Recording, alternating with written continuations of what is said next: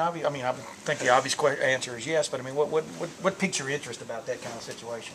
Just being able to make plays, being able to be out in open space, catch the ball, and see what I can do with it. That's what I did all in high school, and that's what I wanted to do when I got here. So for them being able to ask me to do that and work in space and work the middle of the field and catch the ball, it's something I've always wanted to do, and I feel like I can excel at that. Have you ever felt? Have you ever felt totally comfortable as a tight end? I mean, with your hand down and stuff. I mean, how long did it take you?